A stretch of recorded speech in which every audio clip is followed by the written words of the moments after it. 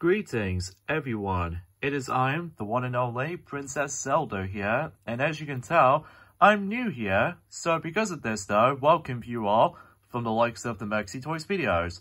So ladies and gentlemen, we'll present to you our next installment in terms of my video game collection video series. Because I think, as far as what Link told me, about the fact that in terms of translation, not about the fact that despite he couldn't speak, but basically though, he did mention to me something that previously, in terms of the video game collection video series, that both Pinkie Pie and Rarity have both managed to done the Wii U game collection updated version because due to the celebration of, well, you know what I mean, the 10th anniversary of the system itself.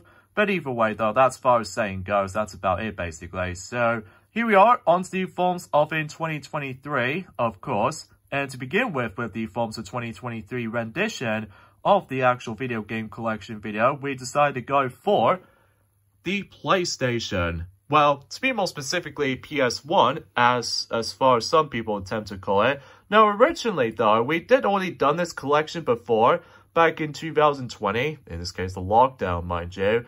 Basically, though, is the fact that Sylvester the Cat has technically already did this collection, but when I'm looking back on it right now, that is alright for the video, except the fact that, well, relatively speaking, that the reviews count wasn't all that ridiculously high, compared to the forms of how it does it in, well, any other updated version of the game collection videos nowadays. But hopefully by that time, we'll hopefully get this right this time. So yeah, that's basically how this goes, basically. So, yeah, for the PlayStation 1, it was actually a pretty cool system looking back in it right now.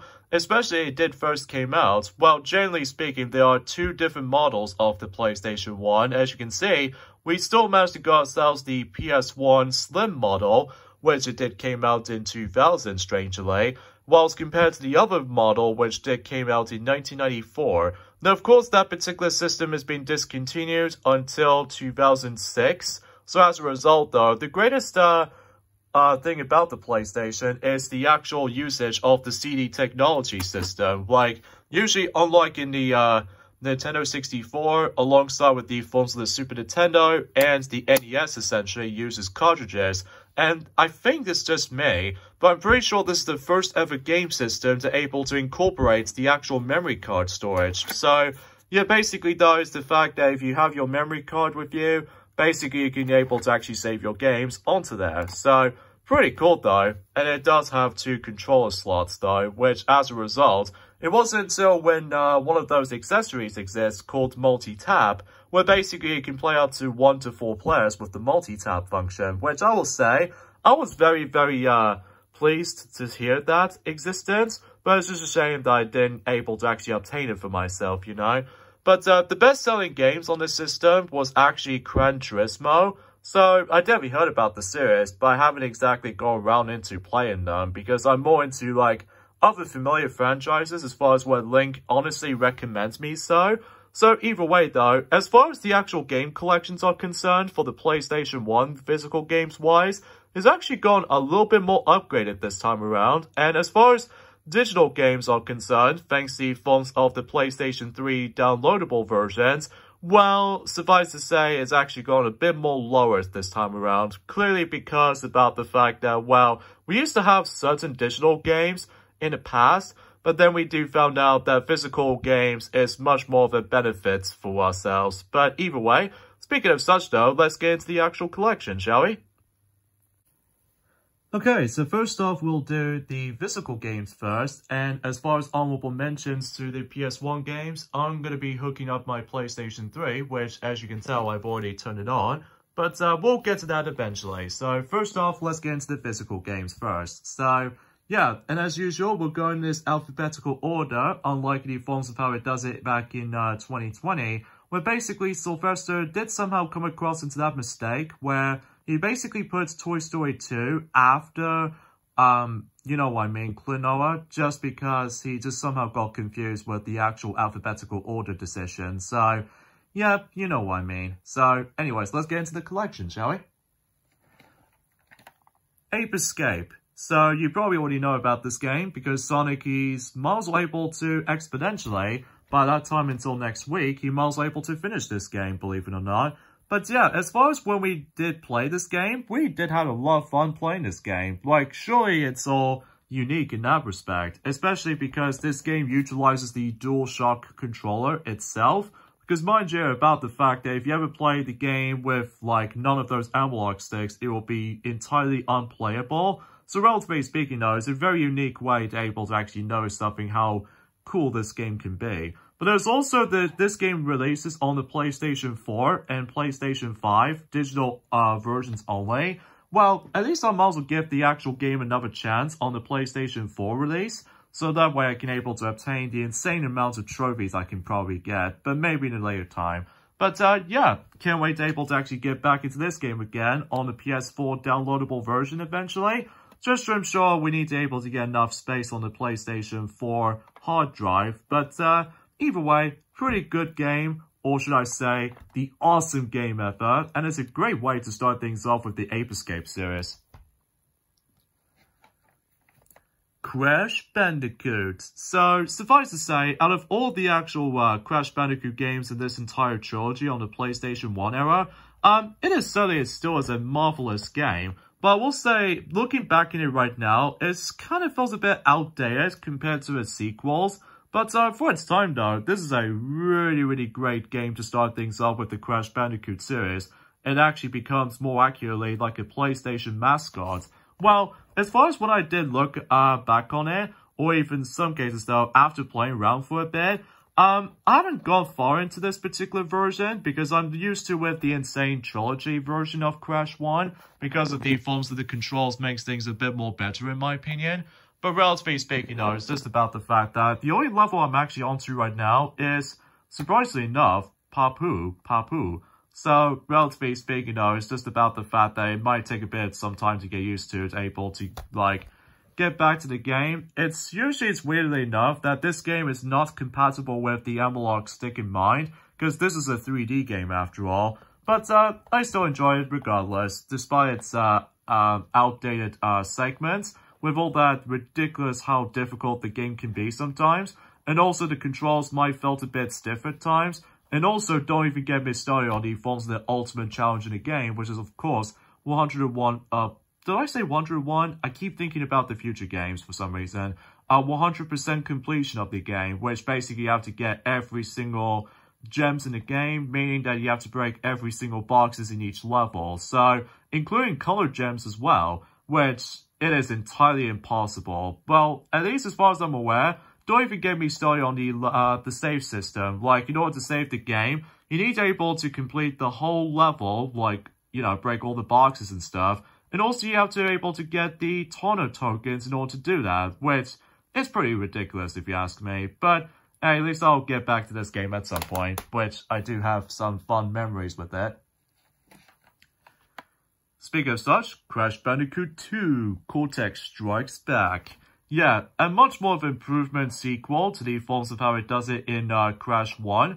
So, excuse me. About the fact the matter is though, is that the one thing that makes this game such a massive improvement over the original game is that the controls are almost perfection. And on top of that, the actual gameplay is much more expansive than the forms of how it does it from the forms within the first game, thanks to more movesets. In addition to that though, some very unique themes of the level themes, like ranging from jungle themes to ice, and as well as the forms of to space, and you probably name the rest. And I haven't completed this game yet either, because I think I'm actually on to Warp Room 4, which does manage to contain one of the most infamous levels in Crash Bandicoot 2 called Cold Hard Crash. That basically though, you know, with the forms of the box, breaking boxes and stuff, and especially noticeable, it's like, well, you know what I mean. But it's a really fantastic sequel, which as a result of that kind of stuff though, you should probably still recommend it. Crash Bandicoot 3 Warped. Yeah, because I can tell from the spine. So yeah, kind of weird though is the fact that we actually going for those physical games with Platinum label on it. I have no idea why, but either way though, that's as far as saying goes, that's all I can say about it. So yeah, for Crash Bandicoot 3 Warped, is a must-perfect game for the sake of the Crash Bandicoot games, or should I say, one of the most masterpieces in terms of Crash Bandicoot games by far, relatively speaking, ranging from level themes, and it's basically like the expansion to Crash Bandicoot 2, except there are noticeable differences this time with their unique level themes. In addition to that, you're able to actually now have the analog controller support, which I suppose it does feature on, it does feature on Crash Bandicoot 2 after all. So yeah, I forgot to mention that. So yeah, basically though, it's the fact that, well, in addition to that, you can able to play as not only as Crash Bandicoot, but also Coco as well, which is pretty cool. And even especially noticeable that this is the game that was actually introduced to the forms of the most intimidating villains of all time, which is of course, Uka Uka. So yeah, pretty cool villain I might add. So I haven't gone to this yet either, because I've been meaning to able to complete the first game and the second game first before I dive right into the third one. But still, this is a great Crash Bandicoot game, and it's a masterpiece compared to the forms of both 1 and 2. Because usually the problem I have with Crash Bandicoot 2 sometimes is the backtracking aspect that just feels a bit, I don't know, too archaic for my taste, but that's besides the point. Crash Bash, which is basically, it's just a Mario Party equivalent to Crash Bandicoot. Well, at least generally that this game came out the same year as Mario Party 2, but that's besides the point. So, predictably speaking, this is actually one of my least favorite Crash Bandicoot games on the PlayStation. Nothing wrong or anything, it's just about the fact that, well, it plays very similar to Mario Party, but the problem with this is the fact that this game gets stupidly hard as you progress for the story mode, ranging by the forms of the ridiculous amount of challenges you have to go through, and also because about the fact that you have to play exactly the same mini-games as you were for the first time, meaning about the fact that there's a lot of repetition on it. In addition to that though, I feel like, well, the soundtrack is actually pretty good. Like, probably is the best part about the game in my opinion. Although the visuals are a bit passable, they're a bit more Far Cry to the forms of how it does in the original trilogy, including the next game, which I'll show this off in a second. That basically though, this is the first Crash Bandicoot game that's not been made by Naughty Dog. So usually, relatively speaking, it's been made by obviously Eurocom Entertainment Software, which we definitely heard about that company from any other PlayStation titles, which I'll get to that in a moment. So yeah, it still is a good game, but it's definitely one of my least favorite Crash Bandicoot games on the PlayStation era. Pretty much because that Naughty Dog wasn't involved in this title. Although, unfortunately though, for those of you who actually got yourselves the Platinum version of this game, can't be bothered able to open up the case, that basically though, there's actually a cheat code that can only be active, that you only need to get like, when it has like a black label on the actual game cover, including the game disc itself, that if you insert the actual cheat code, so you can able to actually access to every single mini games in this entire game. However, if you own the Platinum version, there's no way you can able to activate it, so I was the most unluckiest person of the world. So, bit of a misunfortunate right there, but that's besides the point. Crash Team Racing. Oh yes, the good old kart racing game on the system. Relatively speaking though, speak for itself, because this is the most iconic multiplayer experiences of all time on the PlayStation department, because, well, think of like Mario Kart 64, except, well, it's fully in 3D, and in addition to that though, I found this game to be a really huge blast playing this, although I'm not exactly finished up with the story mode yet though.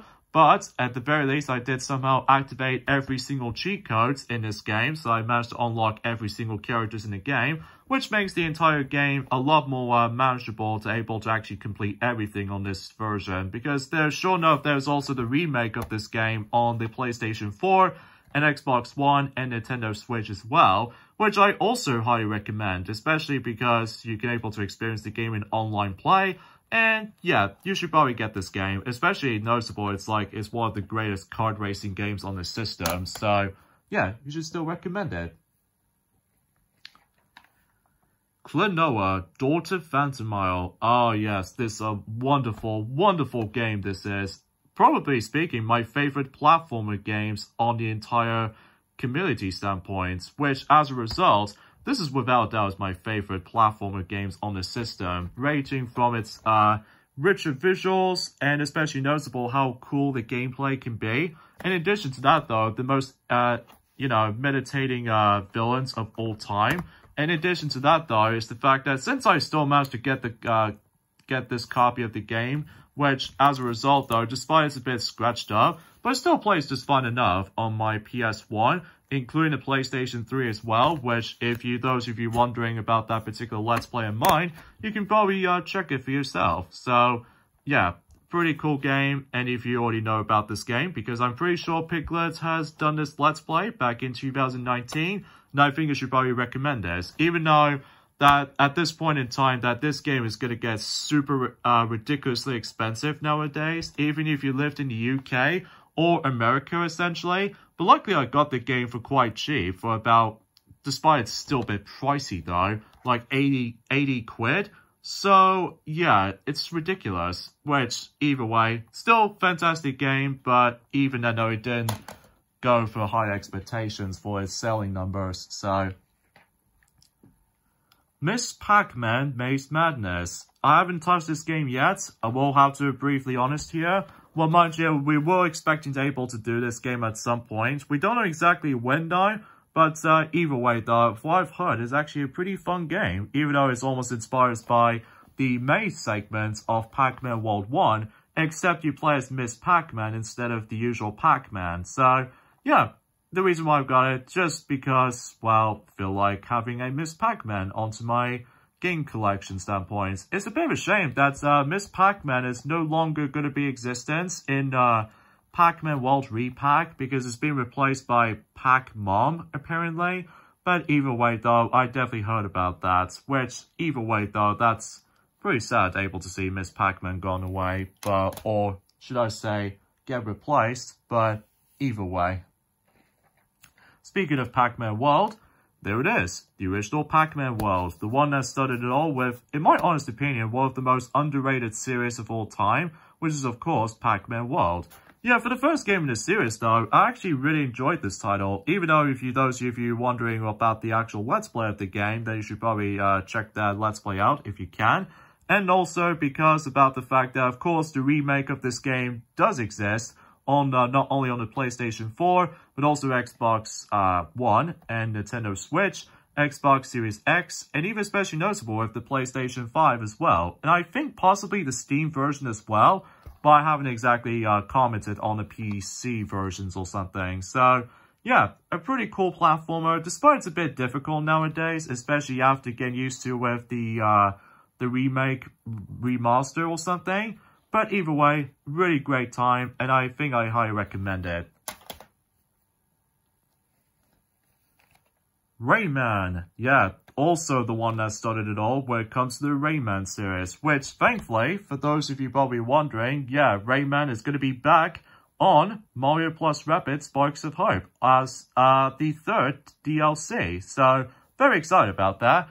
But anyway, enough about that jibby jabber. Yeah, for Rayman, it's actually a pretty cool game, especially it's one of the best looking games on the PlayStation, despite how the fact that the difficulty is a bit too much for my liking, most notably if you really want to go for 100% completion, which good luck for able to try to get 100% completion in this game, because believe me, it starts out very easy, but then when you get to like the musical world or something like that, the game expects you to able to become a bit more tougher as far as I'm aware. But either way, though, that's as far as I can say about it. But at least I'm very glad able to get this game on the PlayStation 1 version, because there's also technically the Sega Saturn version of the game, which I would like to get, but it's a bit pricey at the moment. But yeah, for Rayman, pretty cool game. Pretty cool game indeed. Rayman 2, The Great Escape. This is basically the PlayStation version of Rayman 2, which some people seem to say that this is one of the weaker versions of Rayman 2, The Great Escape, because some people seem to think that the Sega Dreamcast version is much more superior. But I will say that despite it's a bit rough around the edges on this version, it actually has some really, really dang good voice acting in there. And there's also some extra content that was not found on any other versions, which I don't think I can probably explain about this too much, but either way though, I will keep it silent from now on. I just have no idea why I'm saying this for this point. But the reason why I've got this version, just because of that extra content you get if you beat in the game for the first time. So, relatively speaking though, you probably know what I'm talking about. And conveniently enough though, that I've actually got multiple versions of the game, except the DS version or the iOS version. But I'll be meaning to get the DS version at some point, despite the DS version is probably one of the worst versions of the game, for sure. But either way though, yeah, that's the reason why I got this. So, yeah. Spyro the Dragon, another one of the games that usually started it all when it comes to those amazing iconic series, which is of course Spyro the Dragon, which as a result, the first game is actually really dang good, even though mind you, the only time exception is the fact that for those of you who lived in Japan, that this game never received that very well in terms of reception in Japan, pretty much because of the forms of the actual camera angle or anything else to be more specific. Let me know in the comments down below, because I used to have this as the digital version of the game, but now I don't. So, but either way, I've been meaning to able to try this game out eventually, but hopefully I will do once I've completed certain other games in the meantime. But yeah, definitely looking forward to able to playing some Spyro the Dragon action. So yeah, pretty cool to have that. Spyro 2 Gateway to Glamour, also known as, I think it's Spyro 2 Repto's Rage, for those of you who lived in North America. But I think personally, the European version of this title makes it a bit more accurate to me though. I have no idea why I'm pointing things out. But basically though, Spyro 2 Gateway to Glamour is actually a really cool game as well. Well, apart from the fact that, as you can tell, my condition on the front cover is a bit scratched up, but either way though, it still works even to this day on my PS1, although I don't have the manual with it too, which is a bit unfortunate. But yeah, I've been meaning to able to like get my hands on this though, and for I've played it, it's actually really cool. It's almost like the expansion to the original game. But either way though, definitely cannot wait to be able to actually give this game a shot on my own time, so just to ensure I can continue playing it more.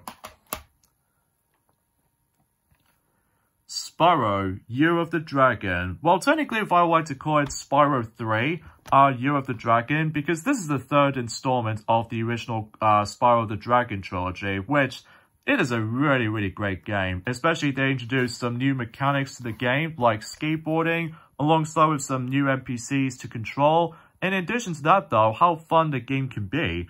And even especially noticeable about the fact that this wasn't until when it gets to the point that, much like Crash Bandicoot, between this, alongside with the other two games I shown you earlier, that it actually receives the entire remastered trilogy on its modern hardware. So yeah, pretty cool. And yeah, that's as far as I can say about this game. It's just so good. And especially notable, once I finish up with Spyro 2 on my own time, hopefully I dive right into this. And speaking of such, for those of you who want to know about the Year of the Dragon, because this game came out in 2000, even though, strangely enough, that this game has never saw the release in Japan for some reason, which I honestly have no idea why, but I do definitely know for the Year of the Dragon is going to be next year for 2024, so generally speaking though, that's as far as I can usually say for that particular count for that. Well, you know what I mean. But hey, this is a pretty cool game to have.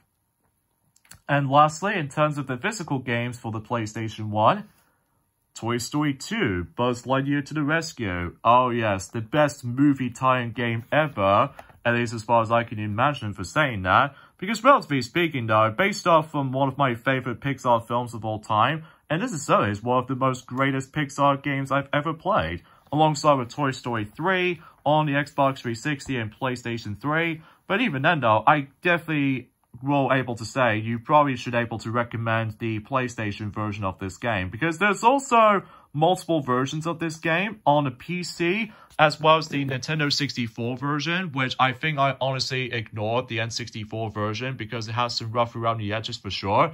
But there's also the ones on the Sega Dreamcast version as well, which I was meant to able to try to get, but unfortunately though my Dreamcast suffers from a lot of issues recently, so but I've been meaning to able to try to pick it up at some point, but not now.